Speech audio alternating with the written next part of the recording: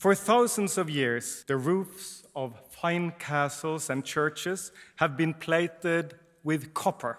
Both the concert hall, where we are now, and the city hall, where we shall dine and dance, have copper rooftops. But before the party starts, please join me on a journey to the past. We land in Stockholm almost 400 years ago in 1624. Sweden is the champion of copper production. Since the government wants a higher copper price, it launches the copper coin.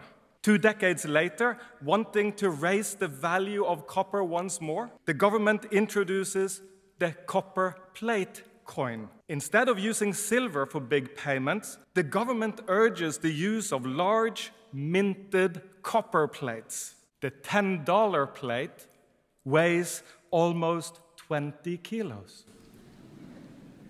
It is the bulkiness of the copper currency that breaks the resistance to banking.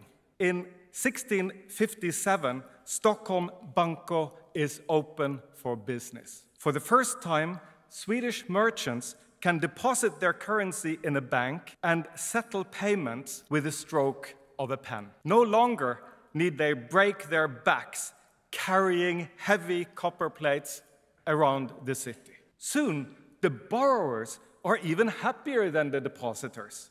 Stockholm's Banco starts to lend at better terms than Stockholm's traditional moneylenders. But already in 1660, Stockholm Banco experiences its first bank run. The government triggers the run when it suddenly decides to mint new, lighter copper plates. Since older plates with the same dollar imprint have a higher copper value, depositors rush to get their old plates back before someone else does.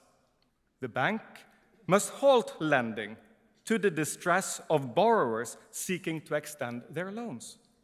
Many of them must sell assets at fire sale prices. After a second run, a few years later, the bank goes under. What to do? Can't deposit banks lend liberally without risking a financial crisis? Sweden's solution is to start a new bank, governed by the parliament. In 1668, with deep pockets and at arm's length from the government, the world's first central bank is born. From 1668, let us stride 315 years ahead. In 1983, Douglas Diamond and Philip Dybvig develop a fundamental theory of banking and bank runs.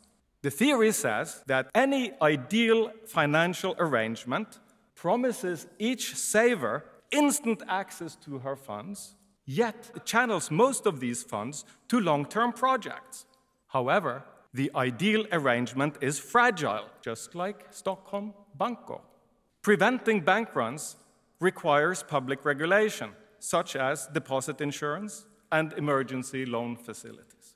The very same year, Ben Bernanke discovers how bank failures affected the Great Depression in the 1930s. His analysis of historical records and economic statistics reveals that bank failures were costly mainly because of broken ties between lenders and borrowers, not because the money supply fell, as we believed before.